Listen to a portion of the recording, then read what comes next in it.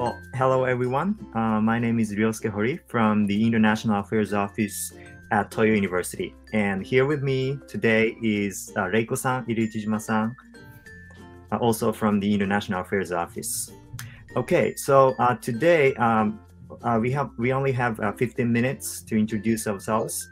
So let me share the video first so you can kind of see the gist of our university. Okay.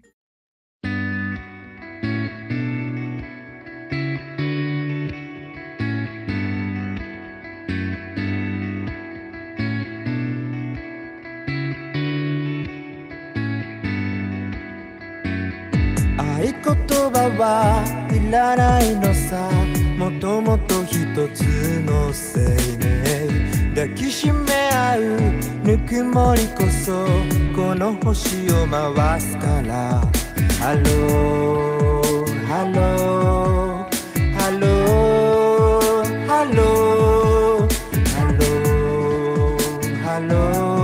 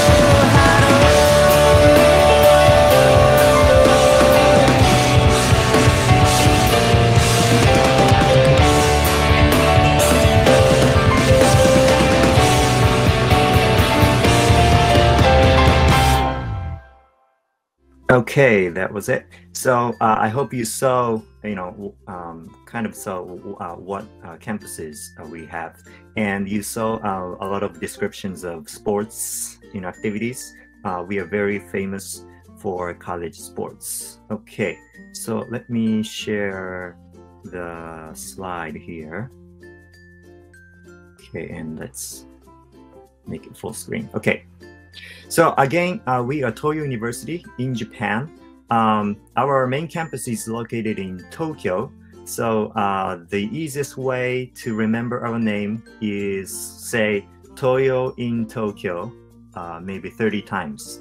And if you do it every single day for 2 weeks, our university name, Toyo, will stay in your long-term memory. So the homework for today is, say 30 times Toyo in Tokyo. Okay, when you get home, please do that. Okay, of course, you know where Japan is. It's very close from Taiwan. And here is the location of Tokyo. It's right in the middle. As you know, it's the capital city of Japan. The city itself is very international, busy, but exciting. I think it's one of the best places for international students in terms of the environment, right? Toyo University has 5 different campuses in and around Tokyo area. Our main campus is in the area called Hakusan. It's right in the center of Tokyo, and that's where most international exchange students study for 1 semester or 2 semesters. Here are some pictures from the main campus, Hakusan. It's not 100% concrete and building. We have some trees, green. So maybe you can enjoy having lunch under the tree with your friends. Here's the tallest building on our campus. If you look from above, this is what it looks like. Even though the campus is in center of Tokyo, you see, it's not in the commercial area. It's more like, cozy housing area. So the environment is rather quiet and comfortable. So, but the campus has a very good access to, major commercial or tourist spots like Shinjuku or Shibuya. So it's very convenient. Here are some key numbers of our university. The university was founded more than 130 years ago, and we have 46 different departments. So we are a comprehensive private university, and with 31,000 students, which makes us one of the largest private universities in Japan. Okay, and there are many student clubs, including sports, culture, and many kinds. So some clubs are very serious in sports. We have had several Olympic medalists so far. And some clubs are more like relaxed and you can kind of enjoy, for example, like if you're interested in tennis, you can join a more relaxed tennis club and, enjoy the sports and so forth. Here's a picture from sumo. Exchange students may have a chance to go and watch our sumo club matches. Here's a list of academic programs in undergraduate level. So as you see, it's a comprehensive university. So, we cover major, academic fields from like literature, economics, sociology, engineering, computer science, biology, and so forth, right? And the same goes for graduate programs. Okay. So in sum, we have 46 different undergraduate programs.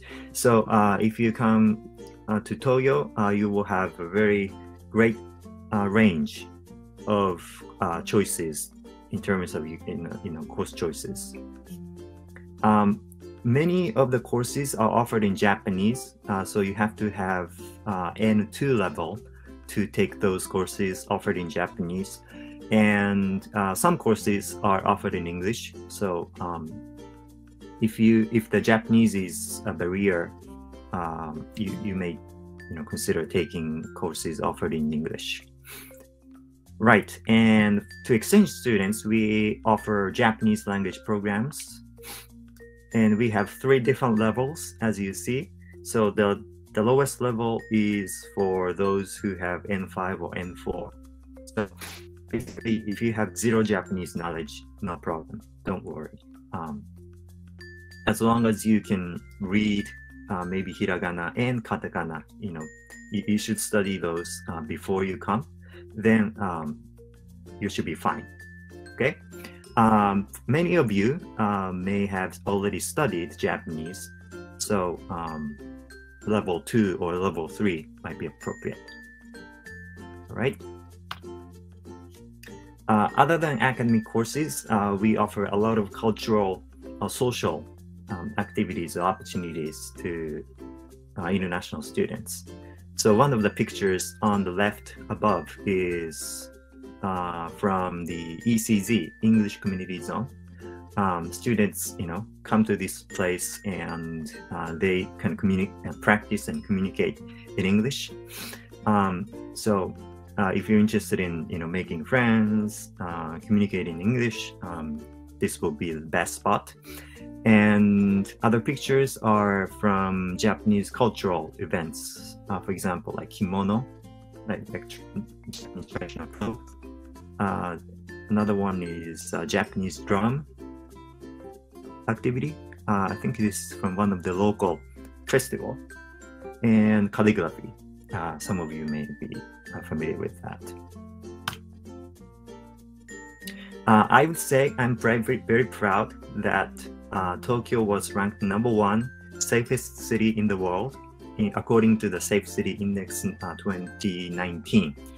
So that's why I said Tokyo would be one of the best places for international students, because it's safe, generally safe. Of course, you have to be careful, but it's generally safe, but still very exciting, international. So there are many opportunities outside the campus. So I really recommend to study in Tokyo. One bad news is it's very expensive to live in Tokyo. Especially, housing would be somewhat problematic for students.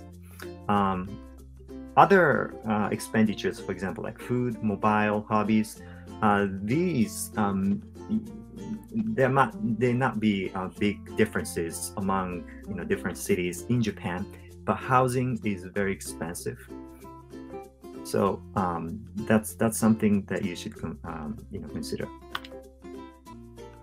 To kind of reduce financial burden for international exchange students, now we are building a new international residence, in close to Hakusan campus. Here is kind of CZ, computer graphic model of our new dormitory, and this will open in March 2022, so next year. So if you come in spring next year, you will be first student to live in this dormitory, so you can enjoy the brand new facility yourself. Great, good news. Here is a CZ picture from our cafeteria in the dormitory. So you will have a lot of opportunities to interact with both Japanese and international students from all over the world. Okay. So sorry for being brief, but that was a brief introduction of Toyo University, and I think it's now 15 minutes. So let's go on to Q&A session here. So I was just asking a general question for our students. Yeah, the first question is because of pandemic situation, seems like Japan government did not open the border yet. So many of students could not go to university to doing exchange in Japan at this moment. So we wonder whether it will be a restart to accepting our students from the spring semester, or will it take longer? And if student cannot do a normal exchange by on-campus exchange, will they have a chance to doing an online exchange at Toyo University? Yes, exactly. So now we are waiting for the reopen of the Japanese borders, but we never know when the government will do it. So all we can do is just wait, basically, for now. But we are preparing for welcoming on-campus exchange programs right now, and if unfortunately the situation doesn't change and we have to cancel online on-campus program, still we will accept students online completely. Okay, and the other question is, since many of our students choose Japan as their exchange place because of JSO scholarship, so we wonder our exchange student could also have chance to grab JSO from Toyo University or not. Yeah. Okay, yes, we have some spots for JSO scholarship, but it's application basis. So students have to apply, for the scholarship itself. It's not, unfortunately, automatic, and there is some screening processes applied. So, but yeah, we encourage students to apply for the scholarship. Okay. And the third question is, according to accommodation, that student would need to find accommodation by themselves, or once they apply to Toyo University, they are guaranteed that they can stay at on-campus dormitory. Okay, yeah. So our on-campus dormitory is basically open to international exchange students, and anyone who applies, are guaranteed to stay there, unless there is an explosion of, the number of international students incoming. But that's kind of hard to see. So if you're interested in the university dorm, that's fine. You can apply, or you can, also arrange for your housing on your own. That's up to students. Okay. Yeah, and also we got a question about the taking courses credits. So is there any limitation for our students to taking courses? For example, if they apply for a Department of Foreign Languages, and could they take other courses in other departments? And also, is there any maximum or minimum credit they need to fulfill? Oh, okay. Yeah, thank you for the question. So basically, all international exchange students will study in our main campus, Hakusan, and we unfortunately, international students cannot take all of the courses offered on Hakusan campus, but each professor selects the courses that are available to international exchange students. And usually we have like 250 or 300 courses available to international students. And as I said in the presentation, if a student has an M2 on JLPT, they are allowed to take courses offered in Japanese. But those who don't have N2, they have to choose courses offered in English, or take Japanese language program. So yeah, that's a kind of the limitation that they have. Okay, so there is no minimum credit they need to fulfill for. Oh, that's right. Yeah. So by Japanese law, international students have to attend 10 hours per week classes, 10 contact hours per week. So that means for Toyo, they have to be taking 7 courses per semester at minimum. Okay. Yeah. Okay. So according to your presentation, that I found that you will have a Japanese language courses. So we wonder whether it's free or is fee paying basis. It's included in the regular exchange program. So if students choose to study Japanese in our Japanese program, that's part of the credits that we offer. Okay. Yeah. So yeah, almost I asked all the questions. So if you have any further question, just leave the question on the chat box. Or if not, we will move on to the next part and say goodbye to our partners from Toyo University.